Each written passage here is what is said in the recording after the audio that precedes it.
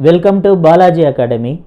Dear students, இந்த வீடியோவில் simple compound complex இனுடைய part 3 நம்ம பார்க்க போகிறோம். ஏற்கனவே part 1, part 2 பார்த்துருந்தோம். இப்போ வந்து என்ன பண்ண போகிறோம் சார் அப்படின்னு சொன்னால் part 3 பார்க்க போகிறோம். part 1ல நம்ம என்ன டிஸ்கஸ் பண்ணியிருந்தோம் அப்படின்னு சொன்னால் இன்ட்ரோடக்ஷன், அதாவது phrase, classes, simple sentence, complex sentence, compound சென்டென்ஸ்னால் என்னென்னு பார்த்தோம். பார்ட் 2ல் என்ன டிஸ்கஸ் பண்ணோம் அப்படின்னா இம்பார்ட்டன்ட் டேபிள் அப்படின்னு கொடுத்தோம்ல, இந்த டேபிளில் இருக்கக்கூடிய ஒரு 5 மாடல் டிஸ்கஸ் பண்ணோம். இப்போ மீதி இருக்கக்கூடிய மாடலை நம்ம இந்த இதில் டிஸ்கஸ் பண்ண போகிறோம். பார்க்கலாங்களா? பாருங்கள், 6th மாடல்.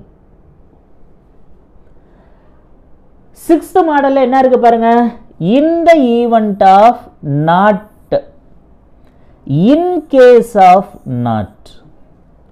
லாஸ்ட் வீடியோவில் என்ன பார்த்தோம் அப்படின்னா இன் த ஈவெண்ட் ஆஃப்னு இருக்கும், நாட் இருக்காது. இன் கேஸ் ஆஃப்னு பார்த்தோம், நாட் இருக்காது. அது வந்து என்னன்னு சொன்னால் கண்டிஷனல் கிளாஸ் அப்படின்னு பார்த்தோம். அப்படியே பாருங்கள், இதுக்கு முன்னாடி லாஸ்ட் வீடியோவில் பார்த்தோம். நீங்கள் வேணும்னா லாஸ்ட் வீடியோவில் ஒரு 5 நிமிஷம், கடைசி 5 நிமிஷம் பார்த்தீங்கன்னா தெரியும். இந்த event of, in case of, conditional clause அப்படின்னு சொல்லியிருந்தோம். சரிங்களா? இதை வந்து என்னன்னு சொன்னால் கண்டிஷனல் கிளாஸ் அப்படின்னு சொன்னோம். இப்போ இதில் இன்னொரு டைப் பார்க்க போகிறோம். If class. இஃப் இருந்ததுனாவே அது என்ன தான், கண்டிஷனல் கிளாஸ். இந்த கண்டிஷனல் கிளாஸில் இப்போ 6வது இன்னொரு மாடல் பார்க்க போகிறோம். அது என்ன சார் அப்படின்னு சொன்னால் இதுவும் என்னதான், கண்டிஷனல் கிளாஸ். கண்டிஷனல் கிளாஸ்னால் என்ன அர்த்தம், இஃப் கிளாஸ் அப்படின்னு அர்த்தம். இஃப் கிளாஸ் அப்படின்னாவே இஃப் தானே இருக்கணும். இப்போ இங்கே என்ன இருக்குதுன்னு பாருங்க, அன்லெஸ் இருக்கு. அப்போ என்ன அர்த்தம் அப்படின்னா என்ன அர்த்தம்னா கண்டிஷனல் கிளாஸில் நெகட்டிவ் சென்டென்ஸ் வந்துச்சு அப்படின்னு சொன்னால், இங்கே பாருங்க நாட் அப்படின்னு யூஸ் பண்ணியிருக்கோம் பாருங்க, அப்படின்னு வந்துச்சுன்னா அது இன்னொரு மாடல். அந்த மாடலுக்கு என்ன சார் வேர்டு பயன்படுத்துவோம் அப்படின்னா அன்லெஸ் அப்படிங்கிற வேர்டு பயன்படுத்துவோம். அன்லெஸ் அப்படிங்கிறதுக்கு என்ன சார் அர்த்தம் அப்படின்னா இஃப் நாட் அப்படின்னு அர்த்தம். சரிங்களா? இன் the event of not R unless, இது காம்ப்ளெக்ஸ் சென்டென்ஸ்க்கான கீவேர்டு. இங்க பாருங்க, மஸ்ட் ஆர் ஷுட், ரெண்டுல ஏதோ ஒன்று பயன்படுத்தணும். அதற்கு அடுத்ததாக என்ன தெரியுமா கீவேர்டு பயன்படுத்தணும், ரொம்ப important for simple compound காம்ப்ளெக்ஸில் conditional clause R, ஆர்எல்ஸ், otherwise அப்படின்னு வந்துச்சுனாவே அது கண்டிஷனல் கிளாஸில் ரெண்டாவது மாடலுக்கான காம்பவுண்டு கீவேர்டு அப்படிங்கிறத மறந்துடாதீங்க.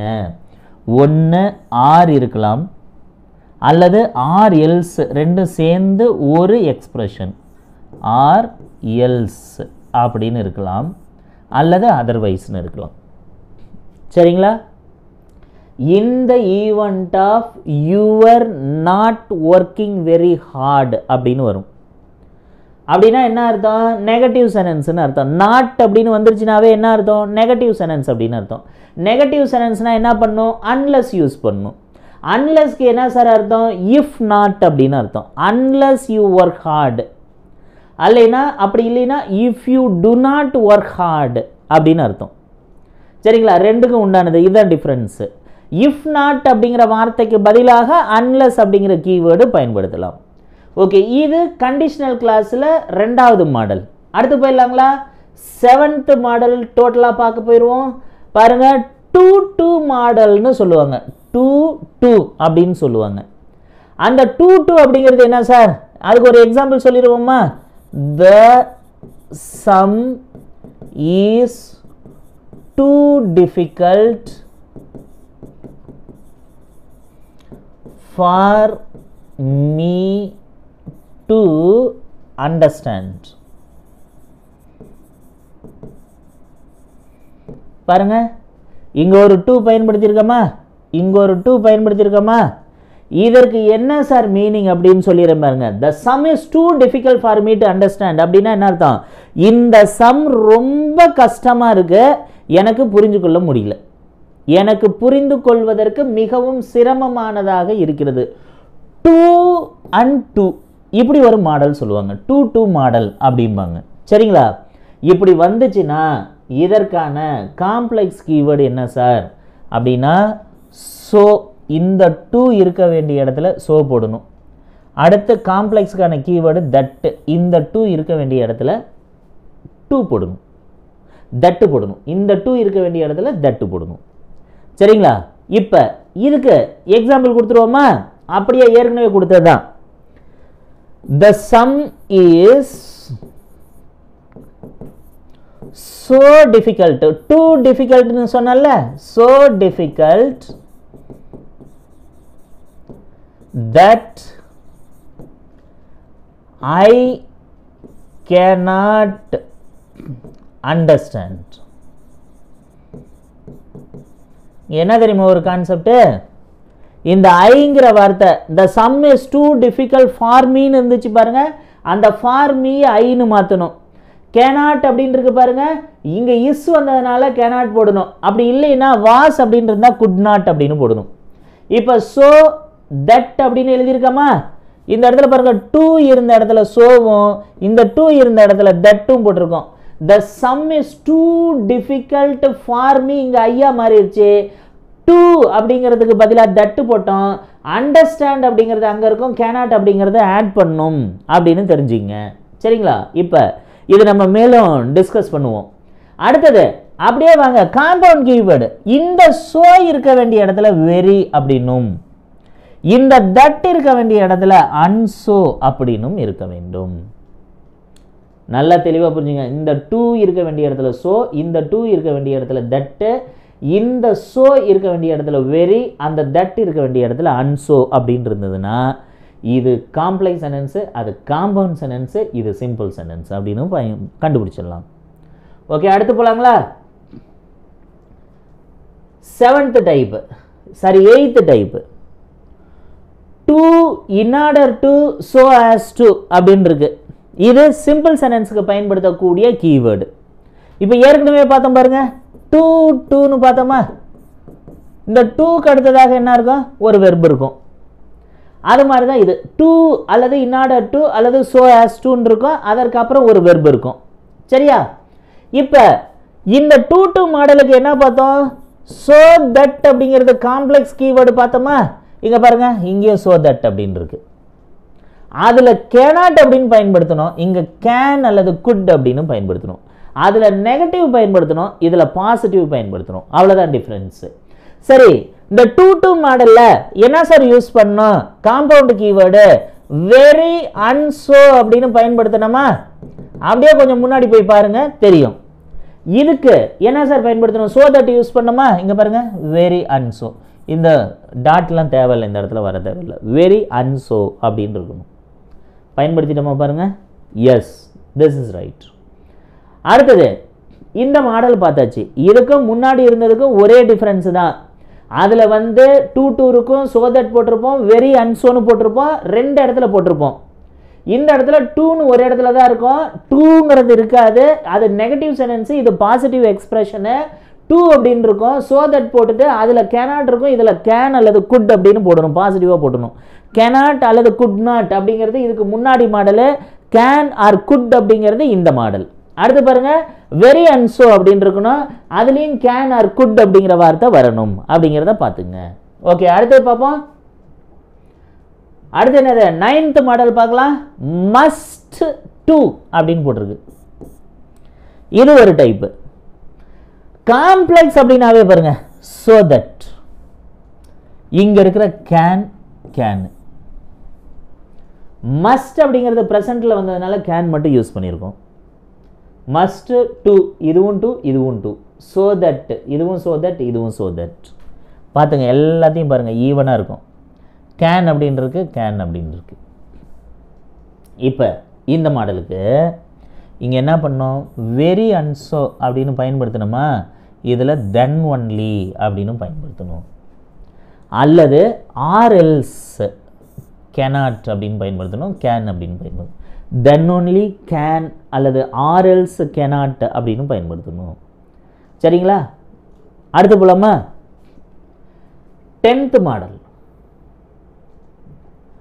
Subject plus verb plus to plus infinitive. Infinitive அப்படின்னா என்ன அர்த்தம்? டூக்கு அடுத்ததாக ஏதோ வெர்பு தான் வரும் அப்படின்னு அர்த்தம்.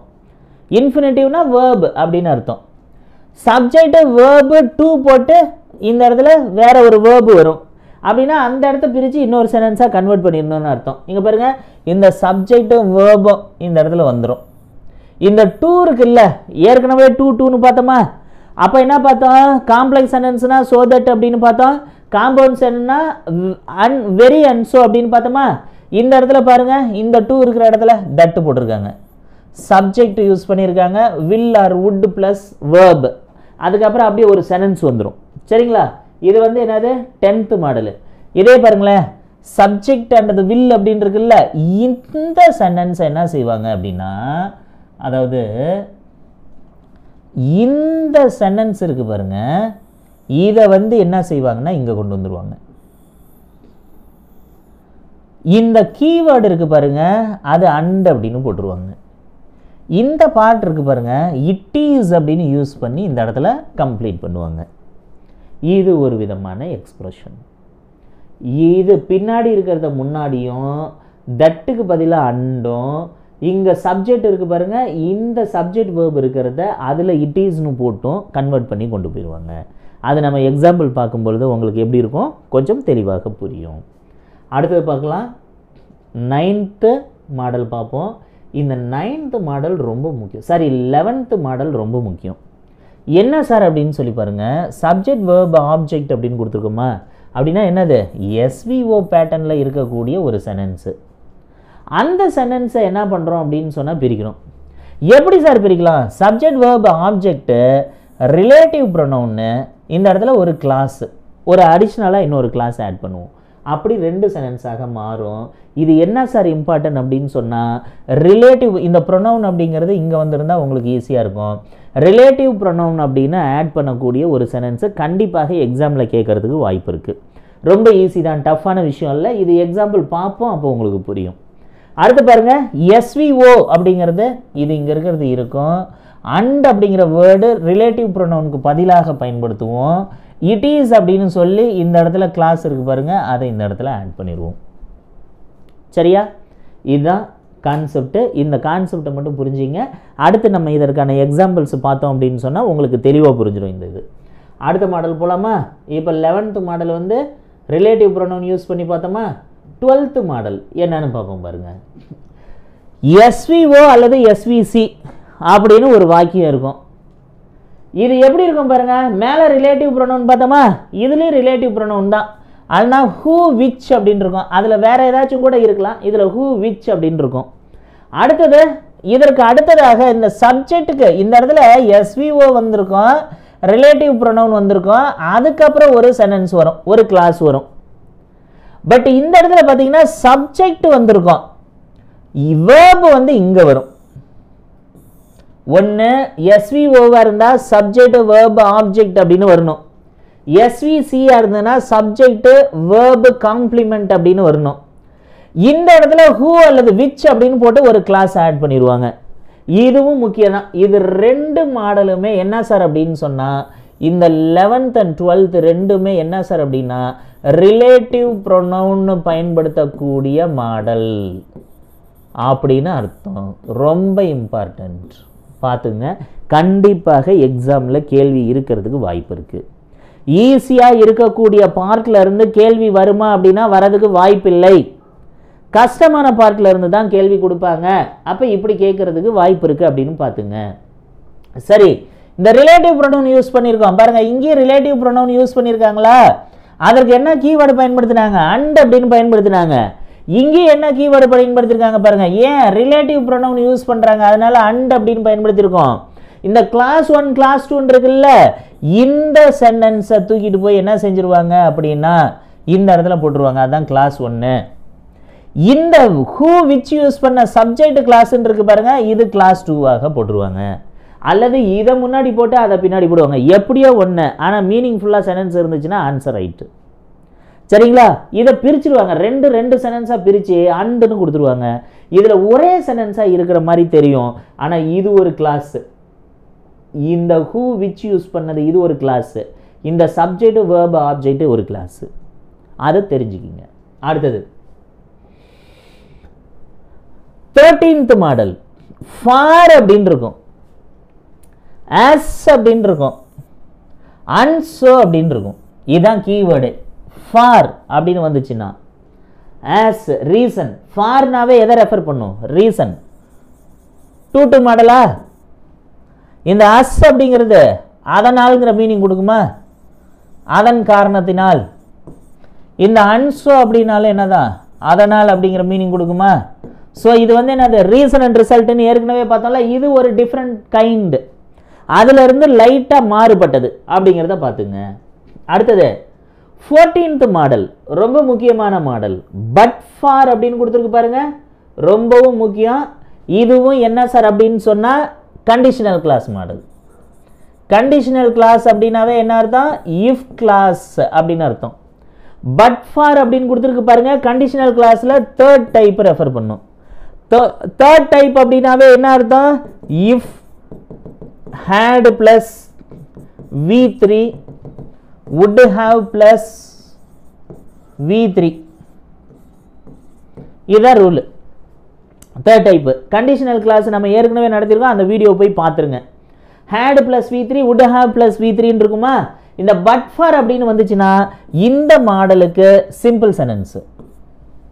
தேர்ட் டைப்புக்கு இஃப் யூஸ் பண்ணி ஹேட் பிளஸ் V3 அப்படின்னு போட்டோம்னா இதில் பாருங்க நெகட்டிவ்ல கொடுத்துருக்கு ஹேட் நாட் அப்படிங்கிறது. பட் ஃபார்னு வந்ததுனாவே ஹேட் நாட் அப்படின்னு அர்த்தம், இஃப் நாட் அப்படின்னு அர்த்தம். அப்படின்னா பாருங்க இது எத்தனை டைப்பு? Third type. சரியா? இப்போ இந்த இது பாருங்க, இந்த இடத்துல சப்ஜெக்ட் அப்படின்னு போட்டு V2 R subject would have plus would not have அப்படின்னு வரும். அதாவது subject plus V2 past tense வரலாம், அல்லது சப்ஜெக்ட் அல்லது would have would not have அப்படின்னு வரலாம். அப்படிங்கிறத பார்த்துங்க. இதெல்லாம் எக்ஸாம்பிள்ஸ் பார்க்கும்போது உங்களுக்கு கிளியராக புரியும் அப்படின்னு சொல்லிடுறேன். அடுத்தது பாருங்க 15th மாடல்.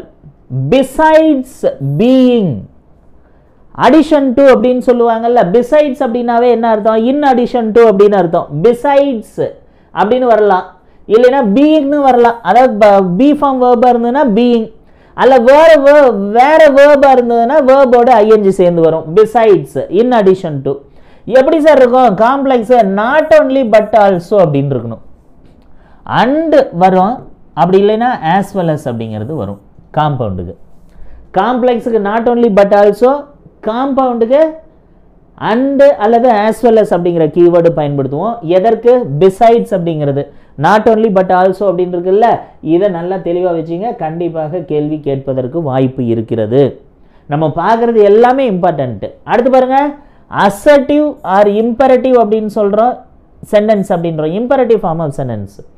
அதுக்கப்புறமேட்டு என்ன இருக்கும்? ஒரு ஃப்ரேஸ் இருக்கும். அப்படி இருந்துச்சுன்னா subject plus verb plus relative adjective அப்படின்னு சொல்கிறாங்க, அப்படி வரும். அதுக்கப்புறம் சப்ஜெக்ட் அல்லது வேர்பு அப்படின்னு, சப்ஜெக்ட் வேர்பு இந்த இடத்துல ஒரு சென்டென்ஸு, இந்த இடத்துல ஒரு சென்டென்ஸு, ரிலேட்டிவ் அட்ஜெக்டிவ் யூஸ் பண்ணி ஜாயின் பண்ணியிருப்பாங்க. இது ஒரு டைப் ஆஃப் சென்டென்ஸ். சரிங்களா? ஓகே டியர் ஸ்டூடெண்ட்ஸ், மொத்தமாக எத்தனை மாடல் பார்த்துருக்கோம் அப்படின்னு சொன்னால் 16 மாடல்ஸுக்கான ரூல் நம்ம பார்த்துருக்கோம். நல்லா தெளிவாக பார்த்து வச்சிங்க, ரொம்ப முக்கியம். எக்ஸாமுக்கு ரொம்ப பயனுள்ளதாக இருக்கும். எதில் இருந்து வேணும்னாலும் கேள்வி கேட்கறதுக்கு வாய்ப்பு இருக்குது. அதனால் பி வெரி கேர்ஃபுல். இந்த வீடியோவை மீண்டும் ரீப்ளே பண்ணி அப்படியே ஒன்று ஒன்றா இந்த டேபிளை எடுத்து நீங்கள் நோட் பண்ணி வச்சு படிச்சிங்க அப்படின்னு சொன்னால் இந்த பார்ட்டில் இருந்து கேட்கக்கூடிய கேள்விக்கு எக்காரணம் கொண்டும் நீங்கள் ஆன்சர் மிஸ் பண்ண மாட்டீங்க அப்படின்னு உங்களுக்கு உறுதியாக சொல்லிவிட்டு இந்த வீடியோவை கன்க்ளூட் பண்ணிக்குவோம். இது பிடிச்சிருந்துச்சு அப்படின்னு சொன்னால் உங்கள் ஃப்ரெண்ட்ஸுக்கு ஷேர் பண்ணுங்கள், சப்ஸ்கிரைப் பண்ணுங்கள். மீண்டும் அடுத்த வீடியோவில் சந்திப்போம். நன்றி, வணக்கம். Thank you very much.